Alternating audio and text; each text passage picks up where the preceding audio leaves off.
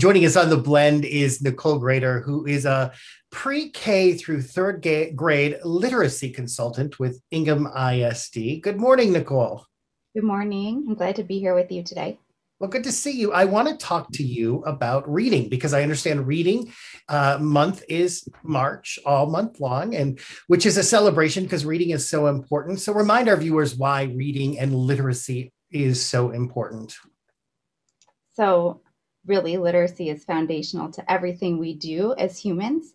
You can't walk out of the house without having to read something or talk to someone. Reading, that includes speaking, listening, reading, and writing. That's all what literacy is, right? And so this is how we tell our stories and how we communicate with each other, how we share our feelings and how we're entertained.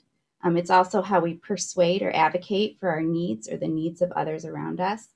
And it's how we're informed. So most importantly, this is how we learn. And literacy is foundational to being able to learn any content area or any subject. What are important skills that children need to learn to be able to be really good readers? So actually, there's two really important foundational skills to reading. Anita Archer says there's no comprehension strategy powerful enough to compensate not being able to read the words. And in order to help our kids be able to read the words at a very young age, we want to work on phonics and phonological awareness. And what that means is hearing the sounds and knowing the letters. And so everything we're doing in our schools right now is trying to help our kids learn the letters and how they map onto sounds. So families at home can do that when they're reading, help kids look at the letters and say the sounds to read the words. And it's really that basic and foundational.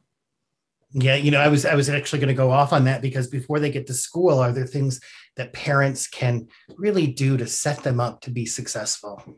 Absolutely. Parents are children's first teacher. Sometimes the only advice parents receive about helping their child's literacy is to read to them.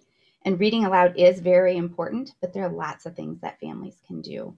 Families can involve their children in the day-to-day tasks in the house, like cooking, reading the recipe, making a grocery shopping list.